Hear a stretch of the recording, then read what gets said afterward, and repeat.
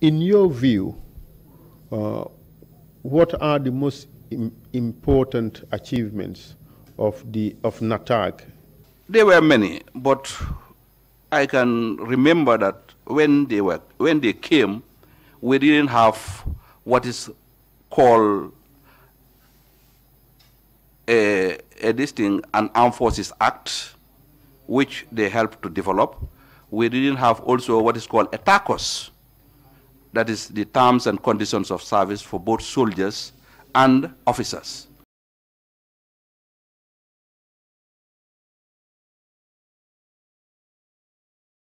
I, Mamat Cham, swear that I'll speak the truth. Swear that I'll speak the truth. The whole truth. The whole truth. And nothing but the truth. And nothing but the truth. So help me God. So help me God.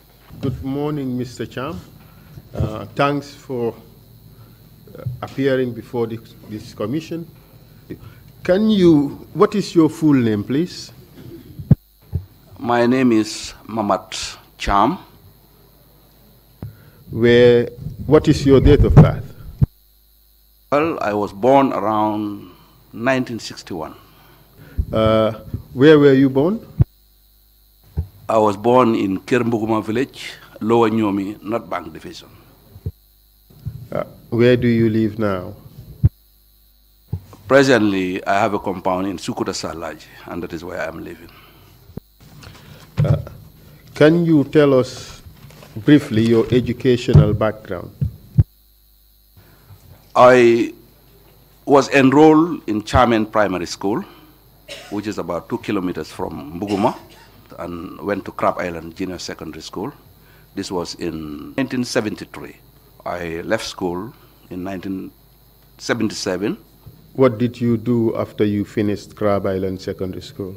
I got a temporal job with the Ministry of Local Government as a registration clerk, the people who go around the country to register citizens for elections, around 6 months, and then after that it was over. Did you find another job? I also enrolled to do some private studies, and then eventually sat to the GCE level. After the GCE level, I also taught 1 year, and then I was appointed as a second supervisor and posted to Nyani Maro in the Nyanija district. For how long did you work at the cooperative union? I worked for 2 years plus some months. Returning to Banjul, I went back to private studies and then sat to the GCA level, December 83. What did you do after your A-levels? I was enlisted into the Gambia National Army on the 16th of July, 1984. Would I take it from that yours was the first batch of military intake? Yes, we were designated as the first batch of the Gambia National Army. And what happened after you finished your training? After the training, we had a 2 weeks leave. I think I appointed as a Lance Corporal, which is the first rank in the Army. Then, before I was decorated, I was promoted to the rank of an officer cadet. Were you alone in that promotion? No, I think if I can remember well now, there was another soldier, Modu Kamara, Sam Jiba, I think if I can remember also Modu Baji was also part of the soldiers, and then we had some civilians, among which were Pasala Jane, Lawrence Jara, and one Gassama. And you were all promoted to the rank of officer cadet, correct? No. I think among the soldiers, it was myself, Modu Kamara, and Sam Jiba who made it through. And then among the civilians, I think Pasala Jane and Lawrence Jara made it through.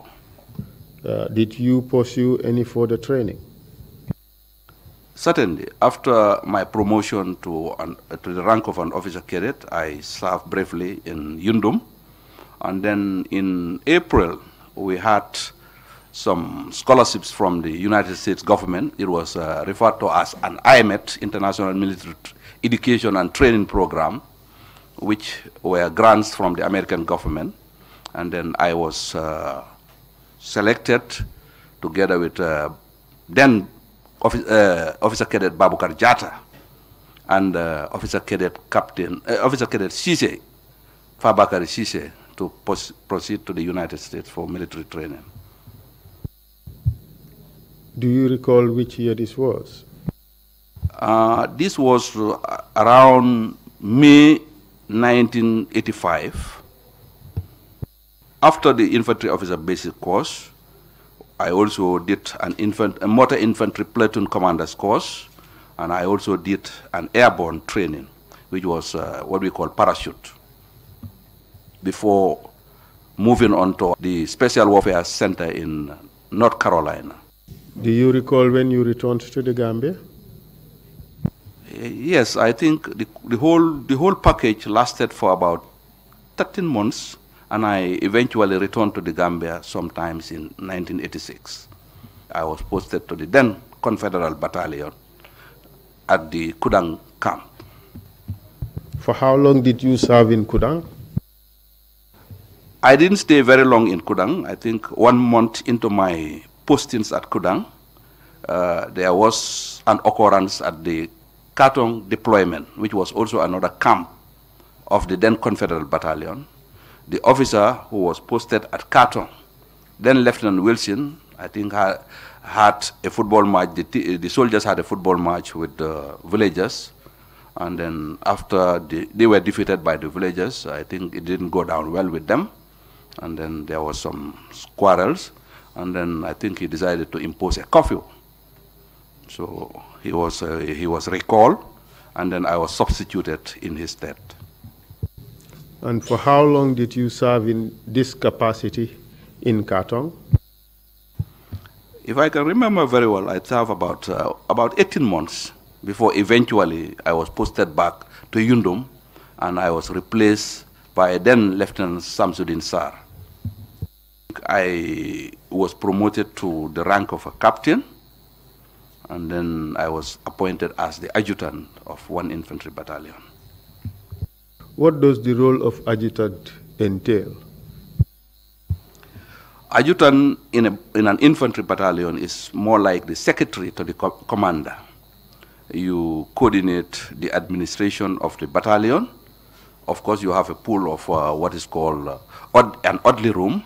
That is where all the write-ups are made, but you make the write-ups for the commander. In a proper regimented army, the adjutant is normally the most junior captain. So, but because of the appointment, you do the work for the commander for him to go and play golf or whatever. Would you agree that makes you closer to the real power within the barracks? Well, you are a confidant and a trustee to the commander. And then most of the time, when policies are made, you have some input and influence, yes. Would you consider that as a privileged position? Well, you can call it a privileged position, but then it was like a merit-based appointment, because they consider your competence not only as an officer, but also your integrity and your ability to write. And for how long did you serve as adjutant? I think I served for over 1 year, and then eventually I was succeeded by, then I think, if I can remember very well, Captain Ann, and I was posted to Bravo Company as the company commander. And do you recall which year this occurred? I think this was, if I can remember, the chronology is a little bit distinct, but I think it was between 91, around 91, and then I think I didn't stay long as a company commander. I eventually was sent to Pakistan at the School of Infantry in Quetta to do my mid-career course, which was the company commander's course. What did you do upon your return from Pakistan? Upon my return to Pakistan, if I can remember, either before or after going to Pakistan, there was a moment whilst I was the commander of Bravo Company when there was a mutiny by some of the soldiers who had returned from Liberia before. Can you tell us about that mutiny? Well, the soldiers, I think, had some dissatisfactions about their conditions. I think the claim was that they were promised that they would be paid upon their return a bonus, which I was not aware of, but then they discussed among themselves, and then not all of them, a group of them, decided to do a mutiny, but this was a mutiny without violence. They decided that they were not going to report for their normal duties, and then gathered around the commander's office. What happened when they gathered around the commander's office? When they gathered, I think the commander consulted with some of the officers, and then we decided to take them to one of the training rooms, and I think we also invited the then Gendarmerie commander, who was a Major Pasala Jang, and then there was also the British training team. There was a lieutenant colonel, I forgot the name, and one sergeant major, I think, if I can remember, it was Selos. We spoke to them and then told them that that was against the military order, and that if they had any grievances, they should channel it politely, and then it will be adjudicated and dealt with according to the army rules then existing. Who was the commander of the army at this time? The commander of the army was Colonel Ndaunjai, Mamadou Ndaunjai then. Did the soldiers accept or heed to the advice they were given? No, certainly they didn't.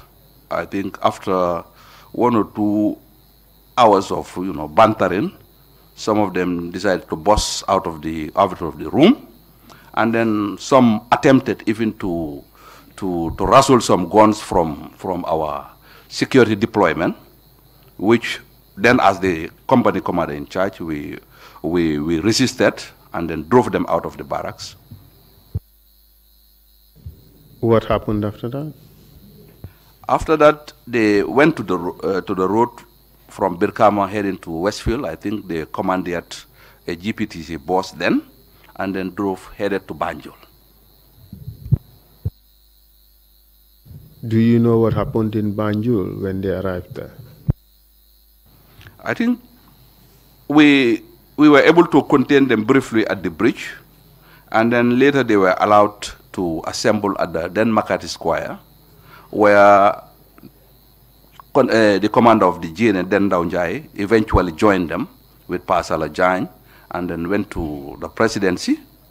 And then after some discussion, they came and then were able to convince them to calm down and then to return to the barracks. Do you recall the date this event occurred?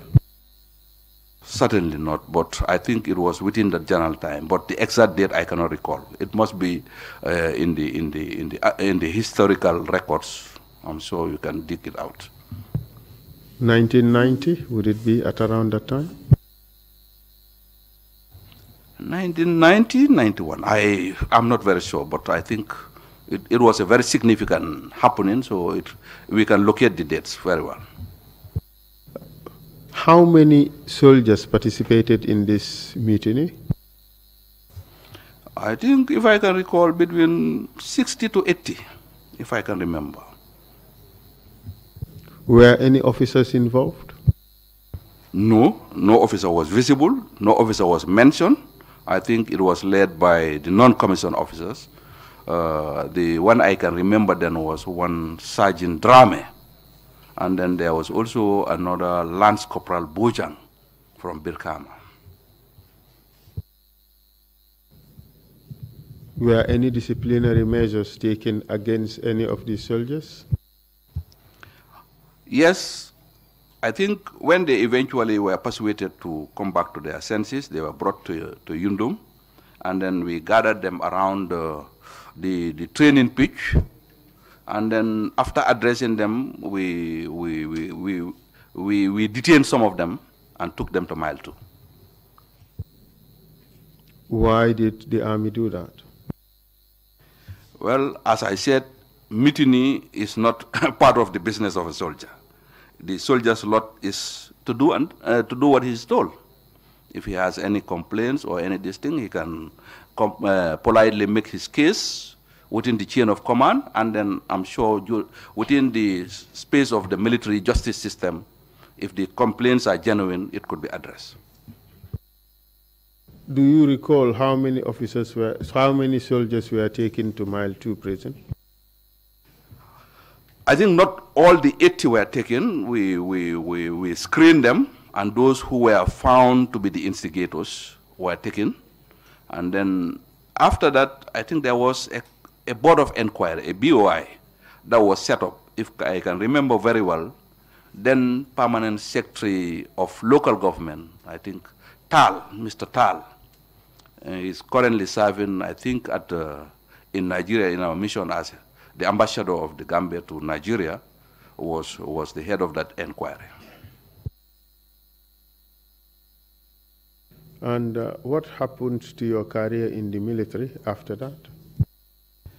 Following that, I was posted to Liberia as the 4th Contingent Commander to take over from, I think, then Captain Abdoulaye Conte. What did you have to do in Liberia? In Liberia, I was not only the contingent commander for the Gambian detachment, but I was also a contingent commander assigned by my government to the headquarters of ECOMOG. And I was appointed, my appointment at the ECOMOG, which was reserved for Gambians, was to be the camp commandant of the headquarters, responsible for coordinating the security of the ECOMOG headquarters. And what did you do when you returned? To proceed to Nigeria to the Command and Staff College at Jaji to do a course as a JD, what we call JD, Junior Division Staff Course. And what did you do after your return in end of December 1993? Upon my return, I was posted to the 2 Infantry Battalion, which was then being set up in Farafenye, as a company commander, and also being the most senior captain. I was appointed as the 2nd in command to the then commander, who was a Nigerian Lieutenant Colonel Salik. Apart from training, did the Nigerians carry out any other functions apart from training and advisory function? Did they carry out any other functions?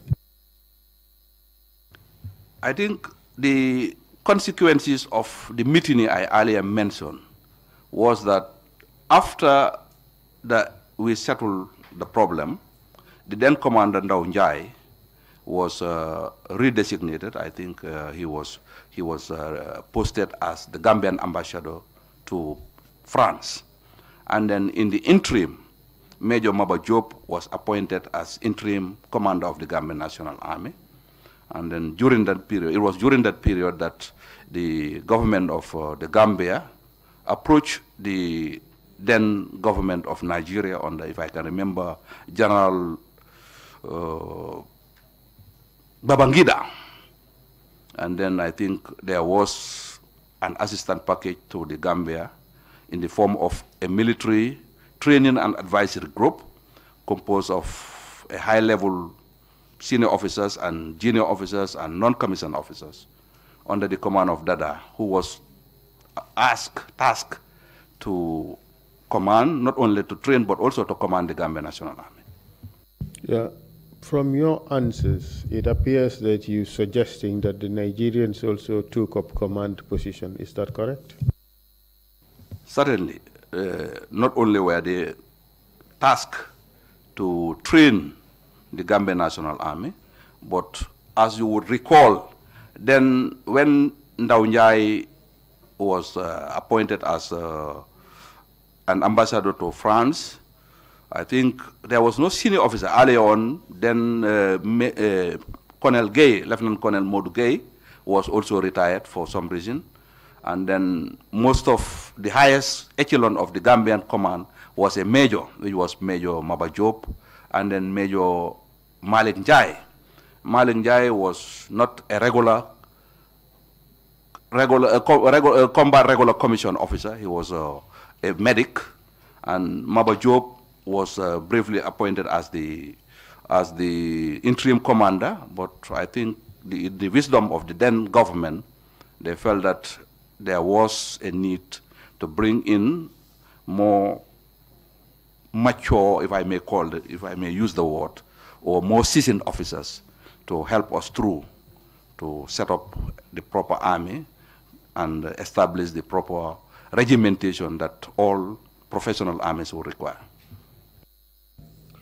And in that arrangement, the Nigerians also assumed command responsibility for the Gambia National Army. Is that right? Very well, that is true. Could you kindly describe to us the levels at which the Nigerians were placed as commanders? I think the position of the commander, Gambia National Army, was a Nigerian.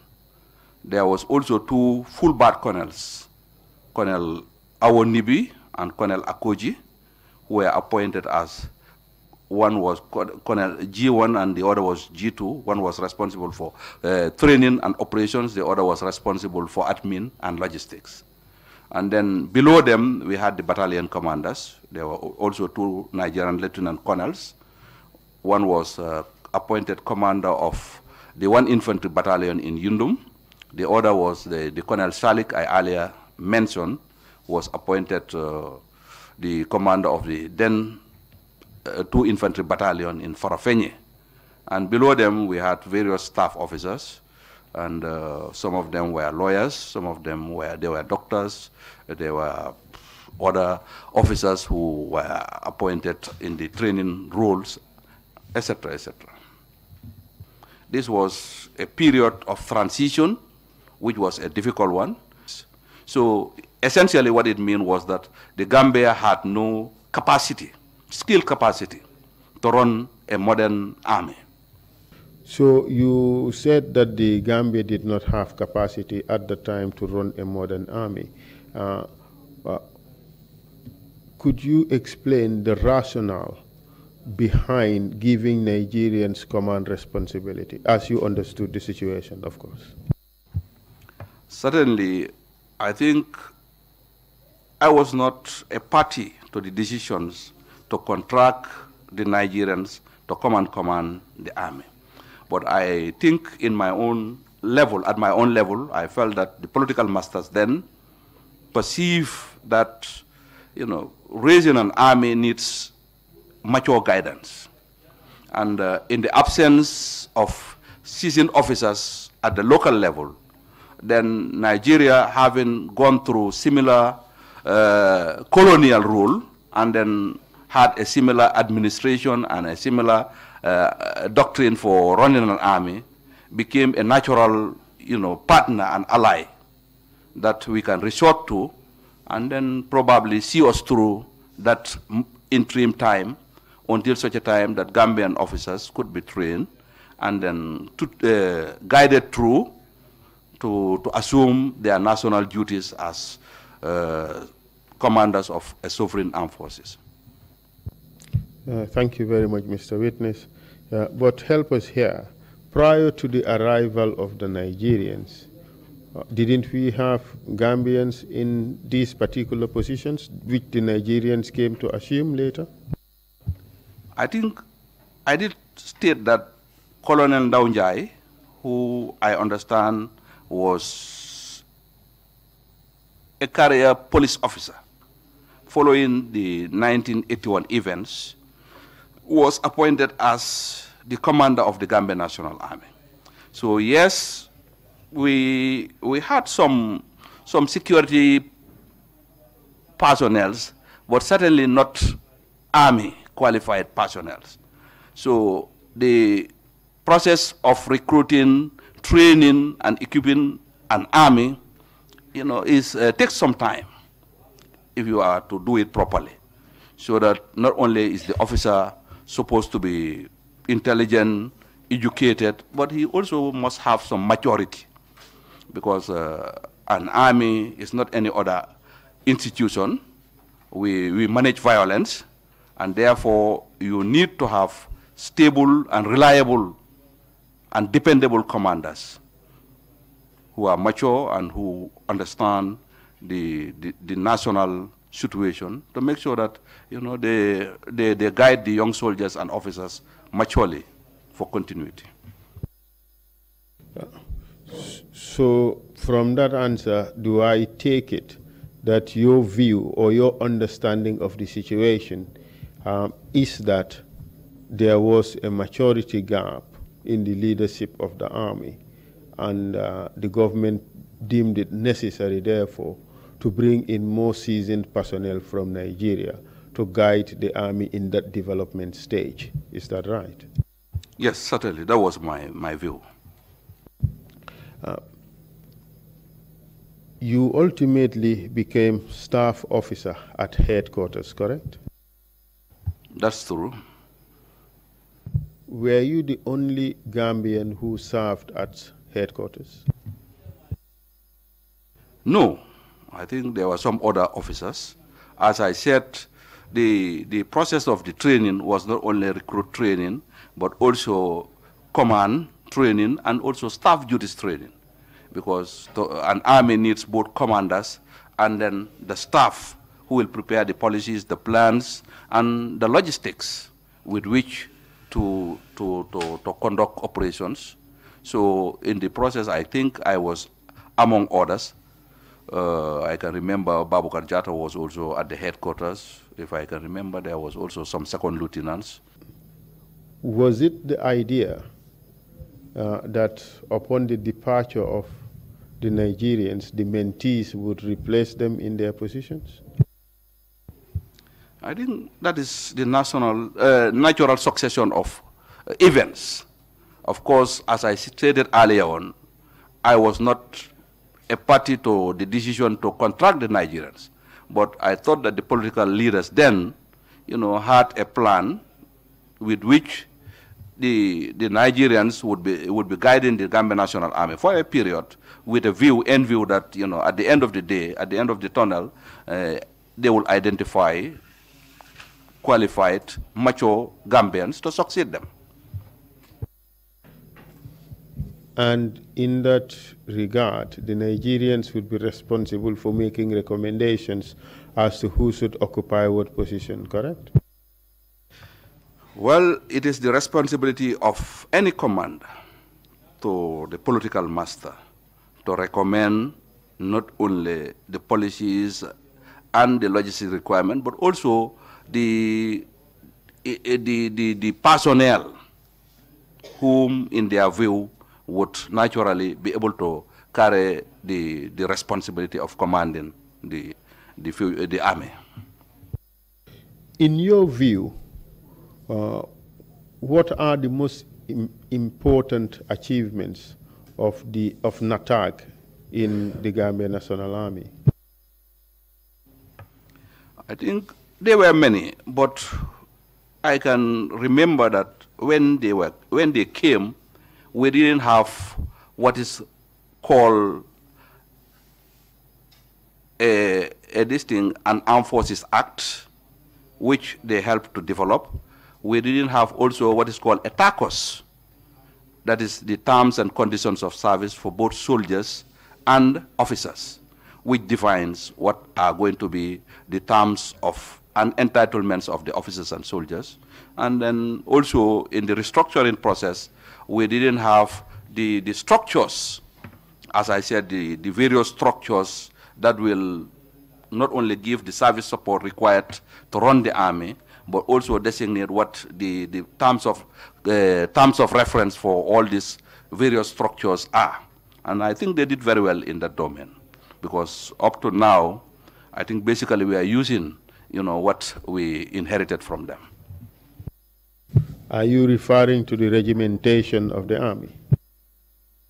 Yes, certainly regimentation is also a very important aspect of running an army, because in the army we have various ranks, and then it is important that everybody understands where you are, and then to do what you are required to do in a disciplined and orderly manner, and also a predictable manner of responding. As a commander, you would also, every time you go to your unit, you expect a particular response. So that is part of the regimentation, yes.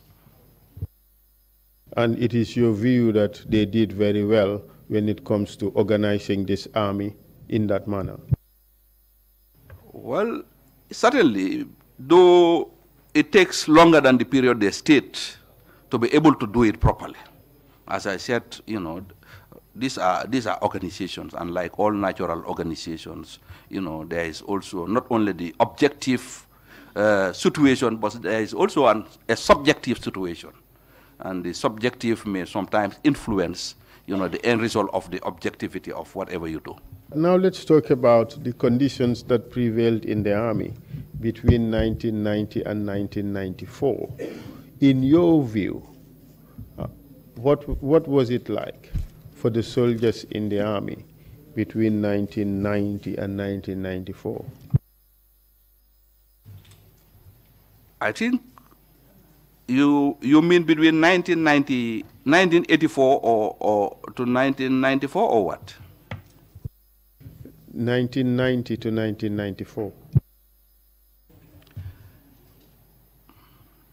I think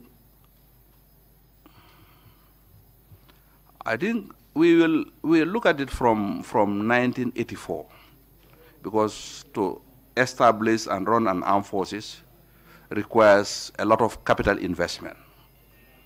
It only not requires building of proper barracks, procurement of equipments, the clothing of the soldiers, and then the acquiring of vehicles and other logistics, uniforms, etc. So at any given time in a developing country like the Gambia, I think there was always a gap between what the ideal and what was available. So in terms of the conditions, the situation was to Gambian standard acceptable, but I wouldn't say compared to other well-resourced countries, it was below what was normal. Tell us about food for the soldiers. Well, certainly food has always been, you know, an issue, if I may say so. Maybe there is always an inadequate fish money or whatever you call it, because the feeding is composed of two things. There is the hard ration, which was procured centrally, and there is what is called the condiments aspect, which was a sum of money that was given depending on the size of the unit to the cooks or the ration clerks to go daily and procure from the market. So with all those things, the preparation was also a problem, because it depends on the ability of the cook to manage what was available and then to cook it to be eatable. Was the food up to standard? Well, standards are a relative term. When you say was the food up to standard, it means you have a scale. So I don't know what was your barometer then. Was it good enough? It was edible compared to what was available generally in society. I think it was okay. General, grass may be edible, but was it good enough? Well, grass was not, it was not compared to grass. It was, we use a common term that was water chew. Yeah, but water chew means that the texture of the sauce was not thick enough, but it was edible. There was always a piece of meat or a piece of fish, some vegetables, and rice. And it tasted salt? Well, it tasted sometimes when it is domoda, it's fine. When it is chew which was sometimes difficult because of the proportions were not properly this thing calibrated, then it becomes sometimes difficult. Would you say that the soldiers were happy about the food? Well, again, happiness is a relative term. What I term to be good and I can do it will be different from your taste. And as you know, the soldiers were coming from different stratas of Gambian society. So, but by and large, we were able to survive. Able to survive are the words you used. Well, certainly, yes. Do I take that to mean that it wasn't the best, but you were able to manage with it? It wasn't the best, fine, but it was also okay for the purpose. It was fit for purpose, I would say. You're speaking like a general in the army. Well, probably I'm not conscious of that distinction, but certainly yes. Thank you very much, Mr. Witness. How about housing? Well, housing, we inherited what was then Yundum College. And if I remember very well, the genesis of that barracks was, it was at one point a poultry farm. And then later it was transformed to the then Gambia College for the training of teachers. When Birkama campus was built and the army was being formed, I think we inherited it from government. So I think some people would know that place better, those who are teachers. And then we have some running water, there were some toilets, and then there were dormitories that we had beds in. And then suddenly it was a livable quarter. Was it adequate for the soldiers, for all the soldiers? No, certainly not. It was not adequate. And then some of these officers and the senior non-commissioned officers were allowed to rent houses in town and commit to work daily. Before we conclude the point on the housing issue, perhaps I'll just go back to food. Was there any point in time when the issue of the quality of the food was viewed as a problem by the soldiers? Well, when I was in Yundum, during my recruit training, I think we were not always very happy with the food, but then again, at that time, I think our salaries were about 186, and then 60 was being deducted as for feeding. Okay, so, well, there were always some issues about whether the food was good enough, whether we were having a fair deal or whatever. But by and large, well, it was not out of the normal, certainly.